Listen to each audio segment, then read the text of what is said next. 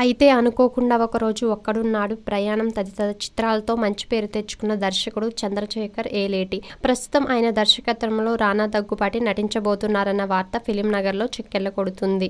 కథను సిద్ధం చేసుకున్న చంద్రశేఖర్ ఏలేటి దానిని రానాకు వినిపించారు.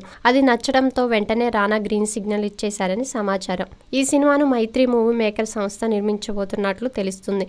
ప్రస్తుతం రానా NTR బయోపిక్ లో నారా చంద్రబాబు నాయుడుగా నటిస్తున్నారు. మరోవైపు హిందీ, తమిళ చిత్రాల్లో కూడా నటిస్తున్నారు. అయితే రానా చంద్రశేఖర్ ఏలేటి కాంబోని సంబంధించిన చిత్రం గురించి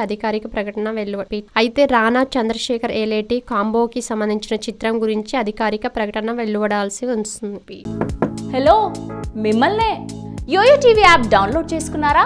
ఇంకా లేదా? మీ యాప్ స్టోర్ కి వెళ్ళి వెంటనే డౌన్లోడ్ చేసుకోండి.